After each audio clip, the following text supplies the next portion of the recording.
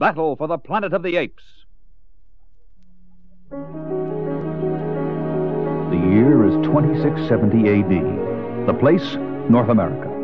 In a ceremonial setting, an ancient lawgiver begins to read. In the beginning, man and beast dwelt in peace.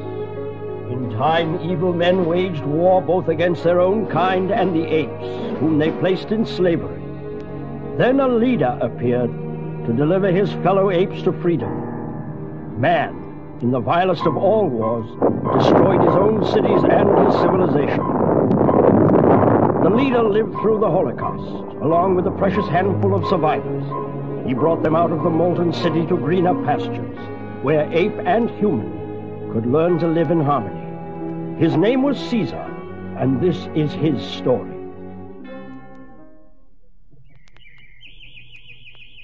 Caesar, in a few short years, you have carved a paradise out of the wilderness. Paradise? That would mean happiness for all, would it not? MacDonald has ape privileges, but there's no equality for us. Maybe you're not old enough to remember how humans used to treat the apes. I sense restlessness and discontent among the humans, and the gorillas have no liking for peace and order. Look out, Caesar! Hail, mighty Caesar! General Aldo may be riding for a fall. Before he causes Ape City to fall, I hope. Aldo and his followers do pose a problem. Ah, Lisa, dear. MacDonald will be having lunch with us. Oh, he knows he is always welcome. Aldo misses the excitement of the old days when we were fighting for our freedom. But how does one control a 400-pound gorilla? You have the power. The gorillas are armed with swords. Your armory contains real weapons. No! No!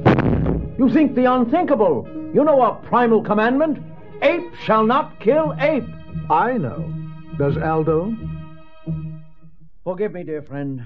The burdens of leadership are heavy. If only I could see what lies ahead. I've heard that my parents knew the future. Did you ever hear that? Your parents are half legend and half myth, Caesar. I've heard that they came from the future in a spaceship that passed through a time warp in space and landed in California back in 1973. And that men, civilized men, were so frightened by talking apes that they murdered them. Easy, Caesar. We've all paid for our folly. Again, forgive my emotions. I never really saw my parents. They were slain when I was a baby. You mean you never saw the videotapes of their interview after they landed? They were in the archives in the Forbidden City. MacDonald, could the tapes still exist? You can't be thinking of searching for them. You yourself declared it a forbidden city, Caesar. At dawn, 3 figures pass a guerrilla lookout post on the road out of Ape City. General Aldo, look. They're going toward Forbidden City. It's Caesar himself breaking Caesar's rule. I hope he never makes it back. Look at those guns. They make my mouth water. Caesar, when you move, you move. You've commandeered weapons and a Geiger counter from the armory, and Professor Virgil from his classroom. And we're 2 days into the desert before my eyes are fully open. Virgil's students need a rest from his fancy theories. He teaches that time is a circle and eternity a straight line, and their brains turn to lead. What we need is practical knowledge of radiation and Geiger counters. The Geiger speaks to us all. We're getting close. From a rise, the travelers gazed transfixed at a city crumpled and melted by an inferno into a glassy slag heap. Lord, unbelievable and almost beautiful. If death is beautiful. Find your subterranean vault quickly, MacDonald. This radiation is deadly. Hurry, tell Cope. It's like a catacomb. But it's cleaner. We have time to look. Governor Kelp, intruders! Ah, there they are. The scanning devices are still operative. So, Mendez, you thought me mad to maintain wartime vigilance. 3 lost strangers don't make a war. You don't recognize the chimp? That's Caesar, the leader of the blasted ape insurrection. He's come back to finish the job. But I'll finish him. Battle stations! Battle stations! Seize invaders in archive section! I think we've found it. Is that my mother? You look like her. We saw the gorillas' war from space. We saw a blinding white light. The Earth's surface began to melt. The date meter in our spaceship read 3950. Destruction of our planet. That is our future. How dare you theorize about eternity? That is only one future. Time is like a many-lane highway from the past to the future. A car in lane A may crash while a car in lane B travels on. It follows that you can switch lanes and survive. Find the correct lane, Caesar, and lead your civilization to safety. Switch lanes? That makes the burden of leadership unbearable.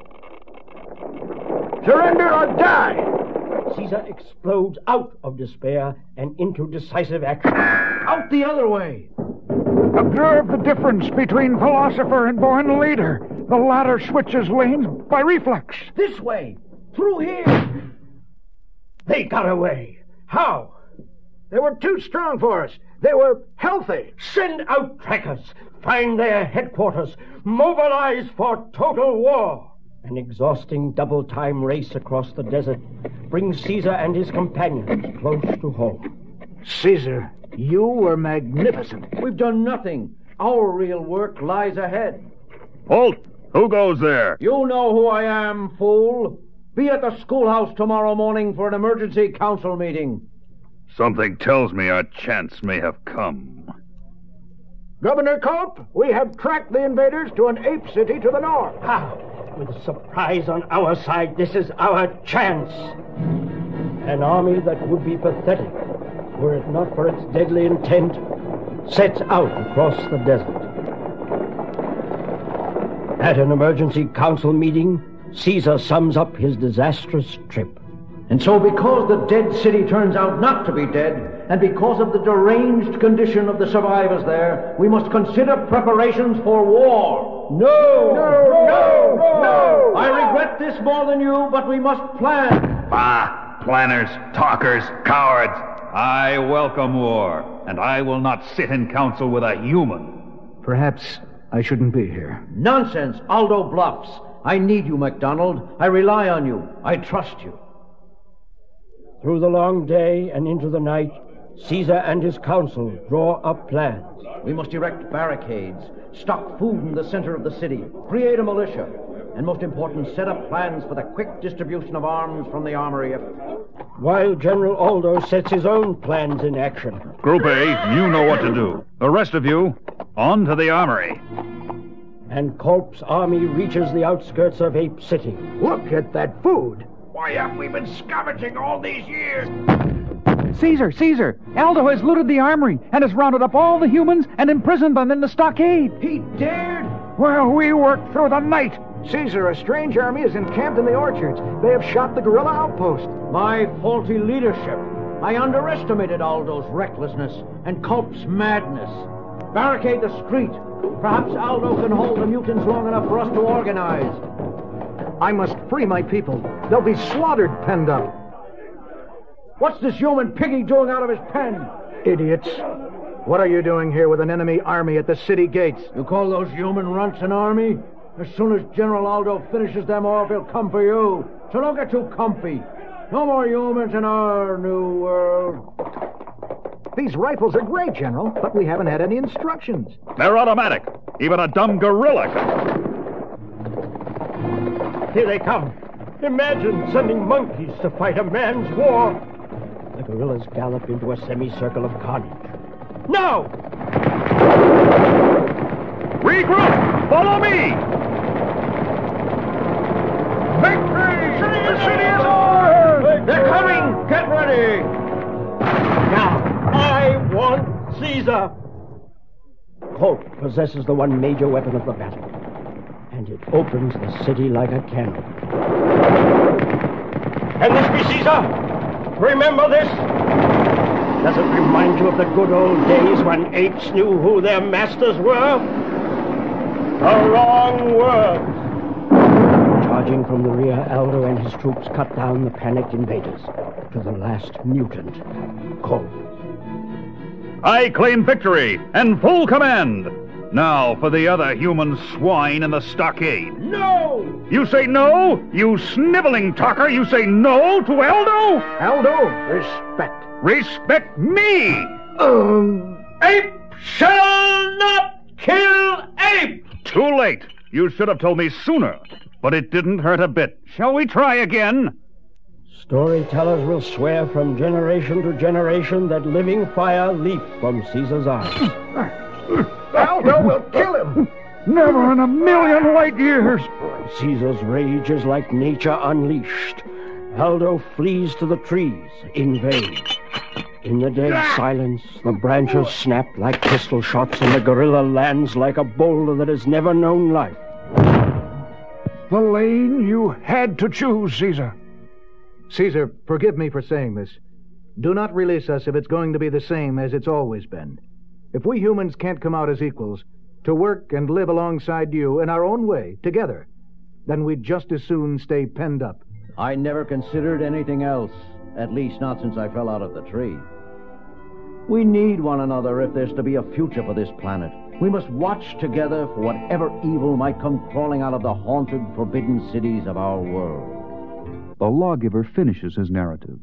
Twilight rests softly on the rapt faces of his young listeners. And so we have lived together now for generations, men and apes as equals, watchfully guarding our future.